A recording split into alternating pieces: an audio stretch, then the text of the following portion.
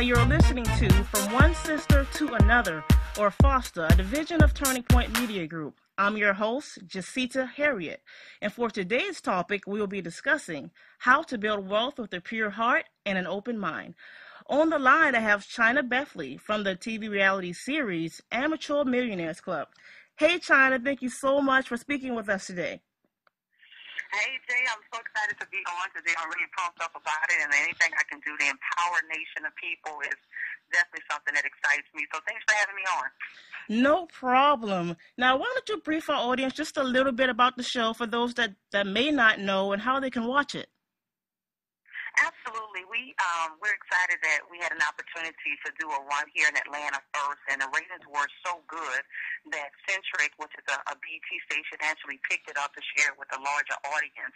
The show describes and shows the lives of 10 African-American, unlikely, newly minted millionaires. We've been able to achieve our wealth in the industry of network marketing, and the purpose of the show is really to open up the minds of the American people to another option out there. We know that the economy is struggling. People are going through a tough economic time, and most people really don't know the benefits of network marketing. And so we showed them and allowed them to come into our lives and see, what it is that we do and, how we've been able to be successful in the middle of a tough economic battle. Yes, absolutely. Now, I definitely have a few questions for you regarding that. I'm going to take it one question at a time, okay?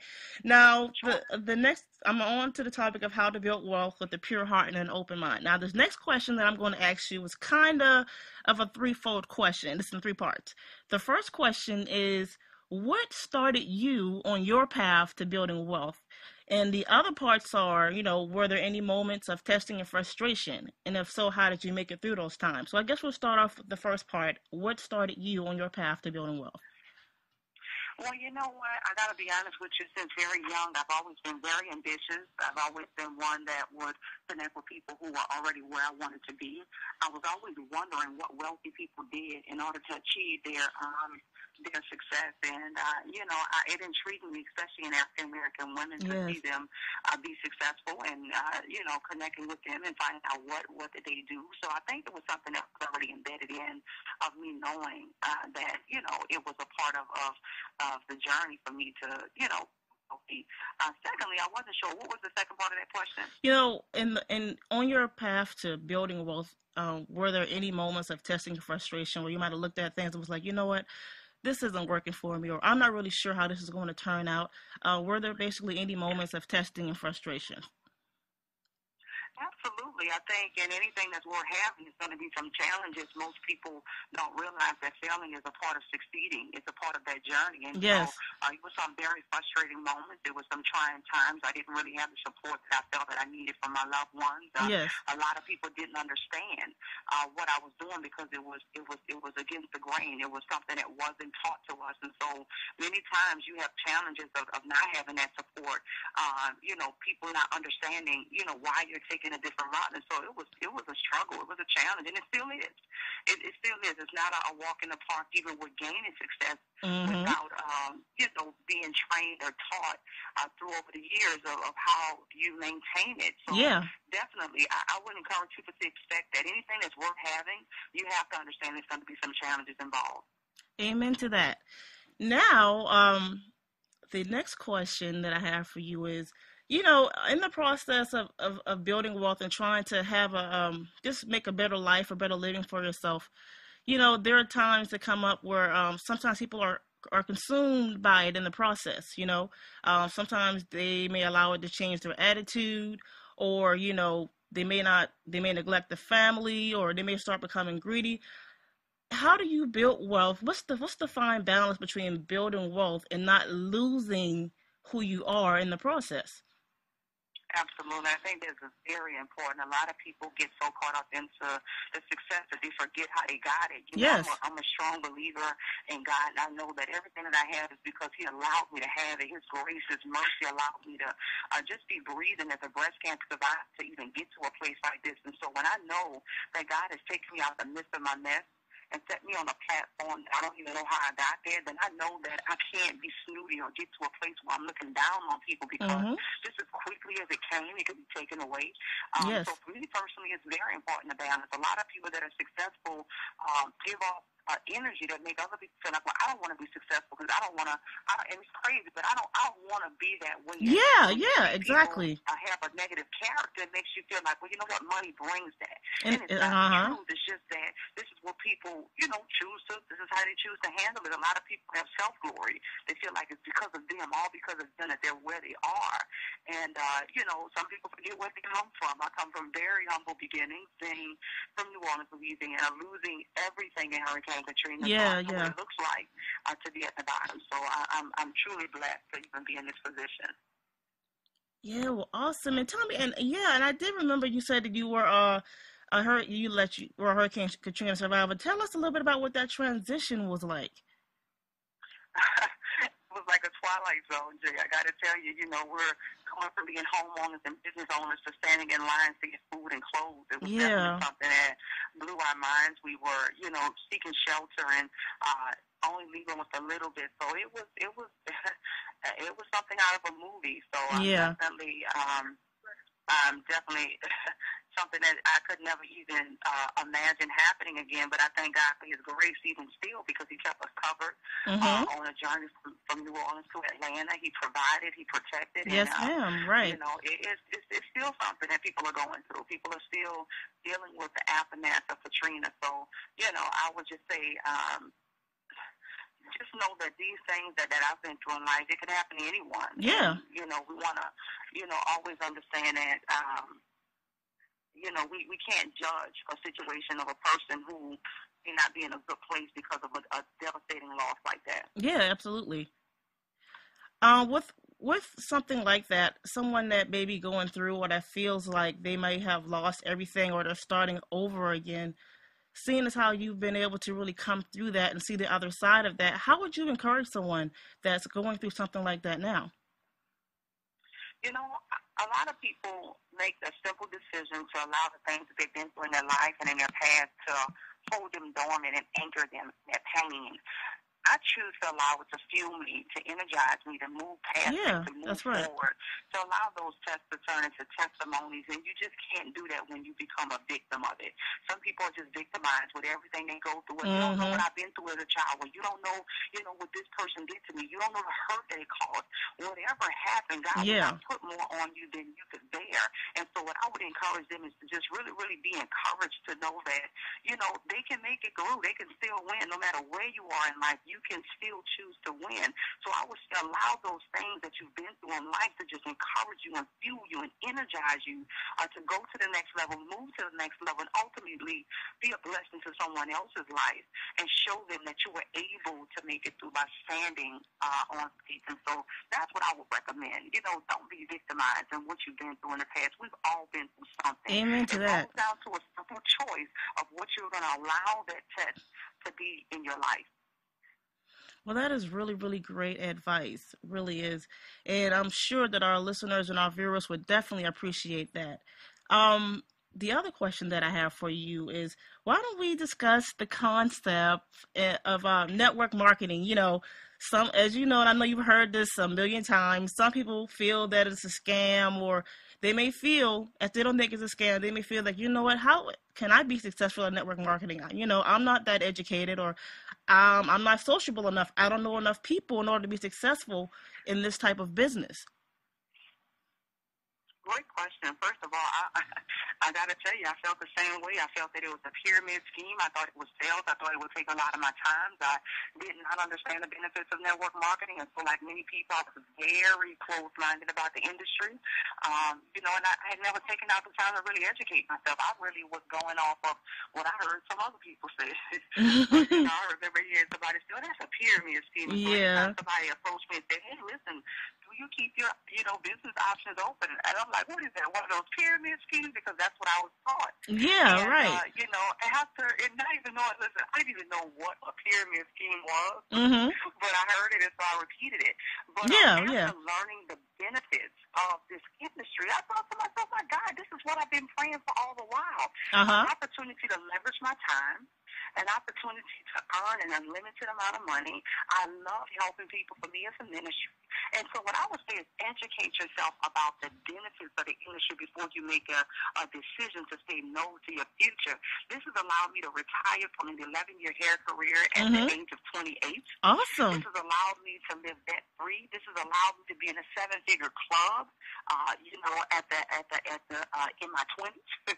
So I'm excited about it. And really what it is networking. You're coming in contact with like-minded people who have vision, who want something more out of life than maybe what they're gaining.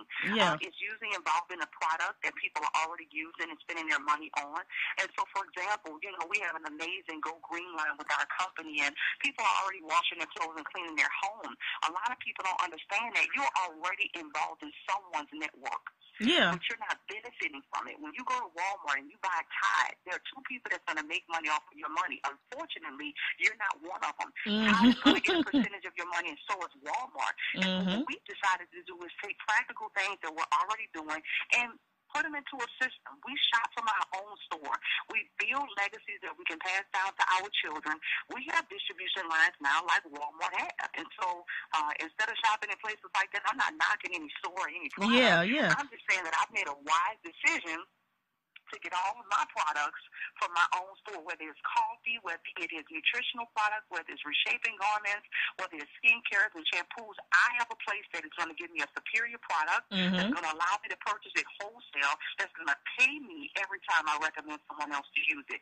It's just that simple. We do it all the time. We recommend great movies, great restaurants, great services, and we never receive anything in return, and we're okay with that. When network marketing is presented, because the average person has been trained into a system for 12, sometimes 15 years to do something a certain kind of way. And what that is to be an employee for those people that think like we do. We're empowering people to become their own bosses. Yes. Somebody's lifestyle is contingent upon you being into that system to help that dream to come true. So when you're driving down the street and you see that beautiful home and you see that beautiful car that you're admiring, the sad thing about it is 9 times out of 10, it could be your boss that's living in their house. And you're paying for. And that's the true. worst thing about it is you and your children couldn't even spend a night in bed for one night if you needed to. Yeah. So now it's time to really empower and open the minds of the people. What you are admiring is something that you can truly have. As far as educational background, I don't have a degree.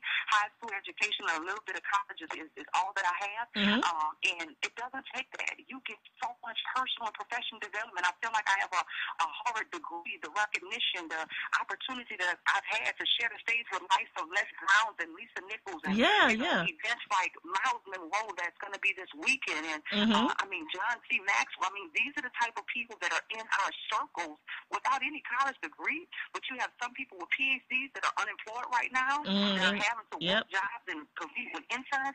We have to just be a little bit more open-minded in 2012 of the business of the 21st century, and that's network marketing. Yes. Amen to that. Now, tell us, with that being said, and tell us a little bit about your M3 Empower or your Millionaire Makers International that I was doing some research on your website.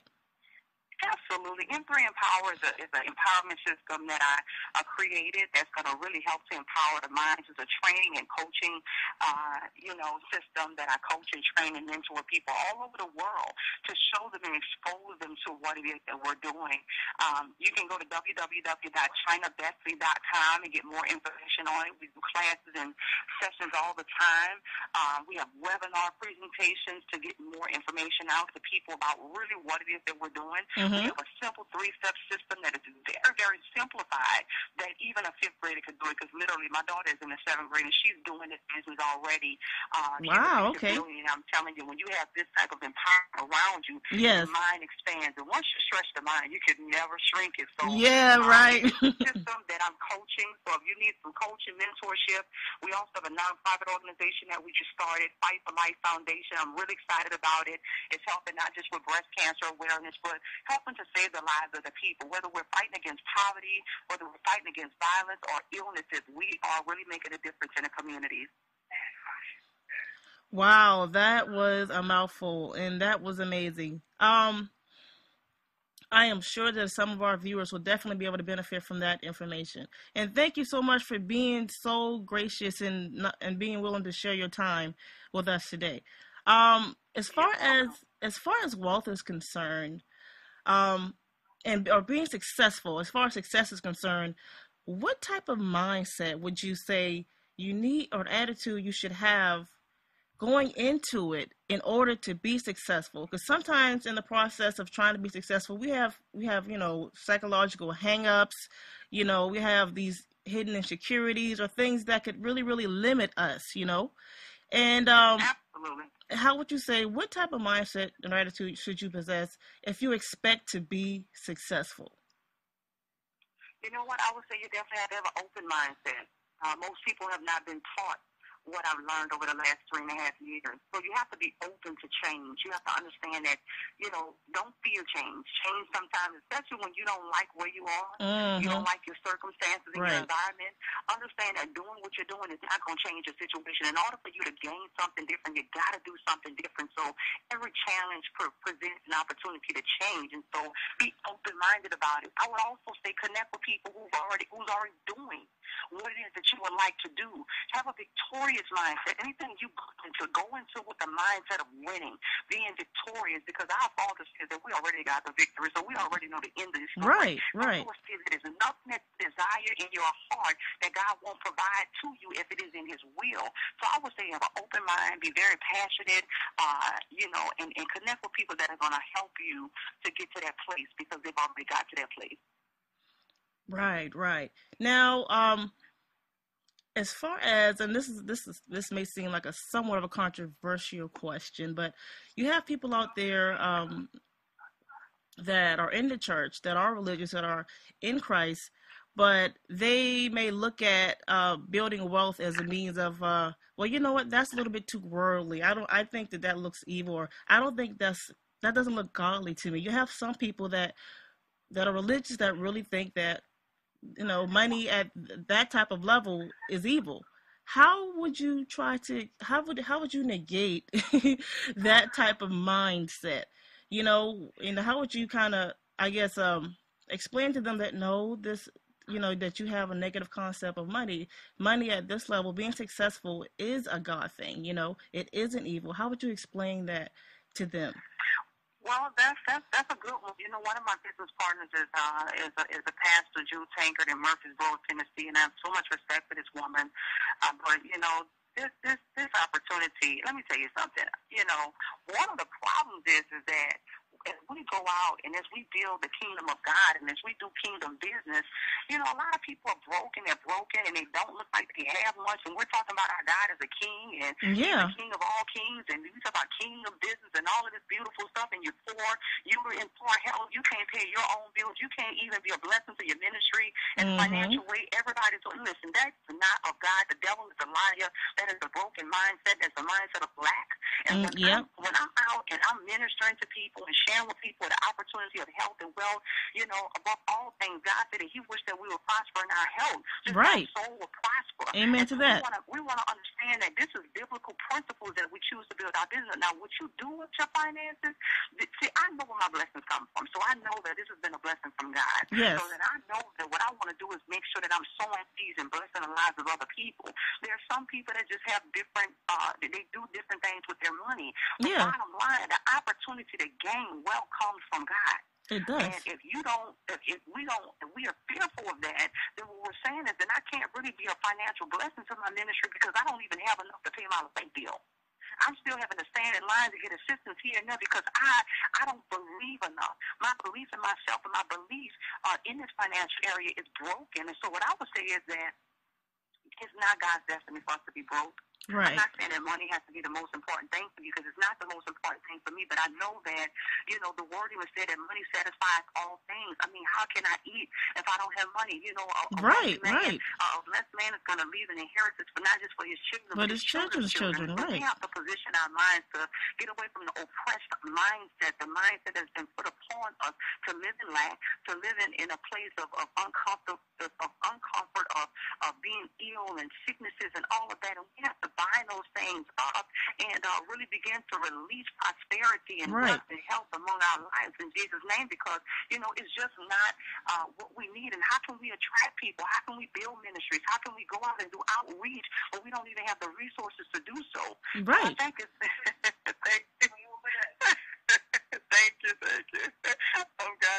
about it. If you hear me in the background, I have someone just saying about you. That's a word for the day. Yeah. But, we want to understand that money is not evil. The love of it is. The love of money is the root of all evil.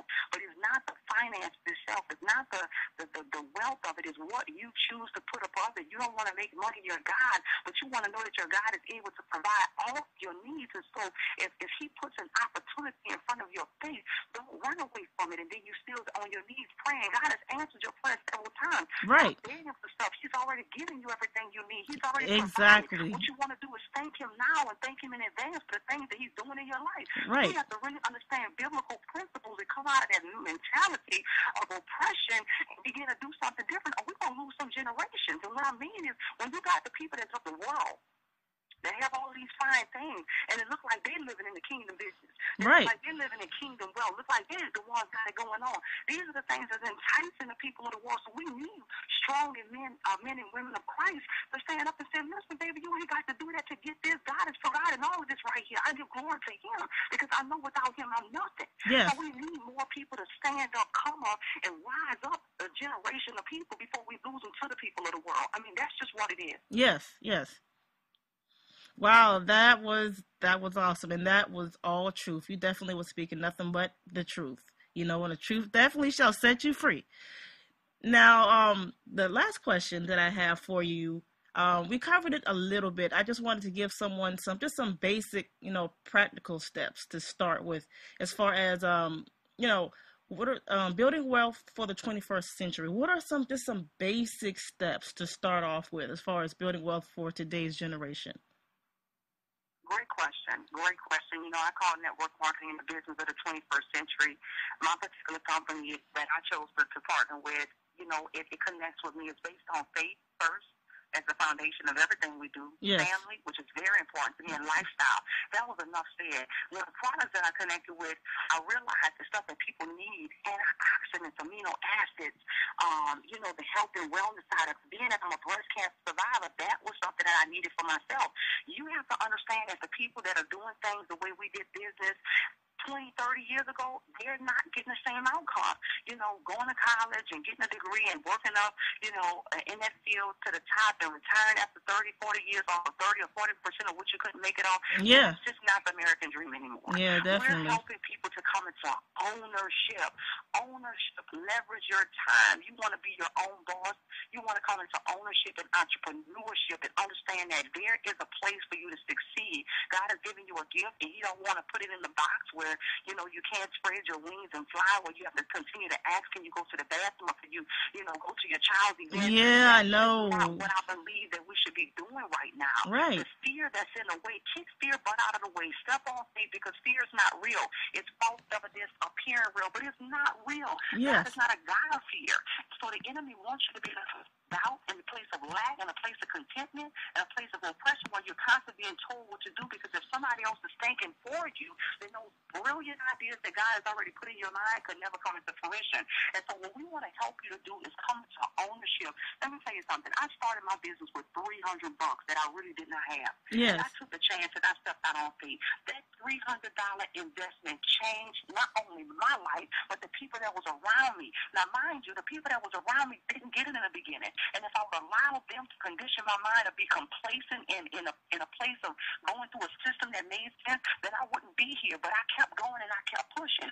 Because I did and they saw me do it, they were able to look up and identify and say, well, if she could do it, now I believe that I can do it. And so we need more people that's going to be willing to answer the call, that's going to be willing to step out on faith, that's going to be willing to kick butt out of the way, right, and do what's necessary so we can break some of these generational curses and build some true legacies as we build the kingdom of God. And so that's what I would say. Understand that the business of the 21st century is here. Right.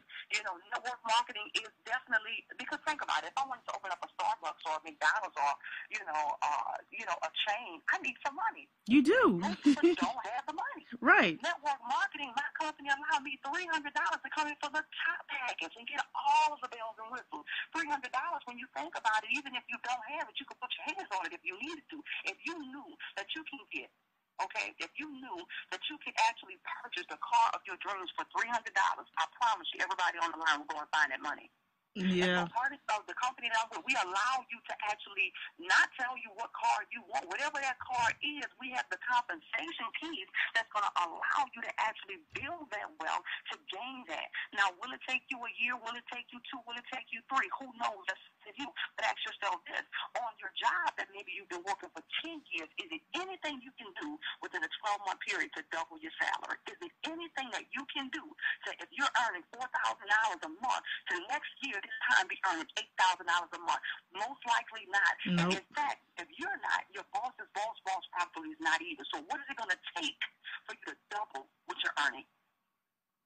Right. And network marketing, we leverage our time. It's not just based on my efforts, it's based on the efforts of the people that I help. So unlike corporate America, where I'm training the person that's going to replace me and then give me the boot, yes, and now I have a pink slip, the person that I'm training, I don't ever benefit from because I'm supposed to. It's a win-win. Yes, yes. But thank you so much, Ms. Bethley, for gracing us with your wisdom. And we may have covered this earlier, but where can our viewers follow you on the web? You can also follow me at Twitter at Chyna Bethley, just like it's spelled out, Chyna with the Y, CHYNABETHLEY. Facebook, Chyna Bethley, as well as my website, www.ChynaBethley.com. And we can connect. Once again, I do mentor and coaching. I'm always in the communities, empowerment, and really exposing people to the truth about what it is that we do and how I've leveraged my time to be involved now in 10 different businesses that I'm really passionate about, music being one of them with my husband and I. Light Switch Entertainment, About Cloud Production, Prophecy Music is what we're doing. So yes. This has allowed me to leverage my time to do things that I really, really enjoy doing, like being a mom. And that's how life should be. Right now, as she gets prepared for volleyball. Yeah. So I'm excited about that. All right, you've been listening to From One Sister to Another, and I'm your host, Jessita Harriet, and thank you so much, Ms. Bethley.